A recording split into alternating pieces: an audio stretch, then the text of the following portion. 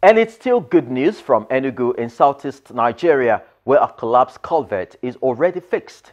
We used a picture here showing traffic which resulted from a collapsed infrastructure.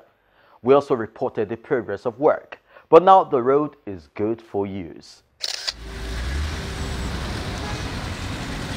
It's good news for residents of Enugu, the coal city, who have to use New Haven Road to connect other parts of town. It was not like this weeks back when the culvert gave way, resulting in a gridlock.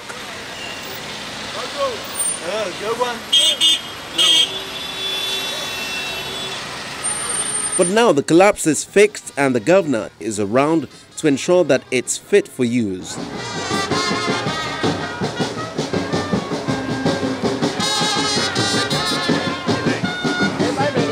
The state government is proud of this repair, which was delivered within weeks as promised. You recall that 20 days ago, we were here with a case of a caved-in box culvert. The process is purely an engineering process.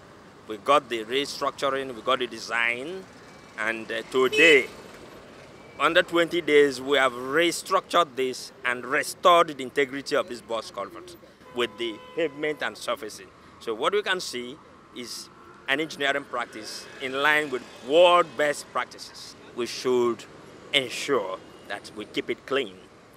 And during each season, we will continue to tell our people that we don't burn tires on road pavement. It is our facility, it is our infrastructure. We are morally obligated to keep this place maintained and neat.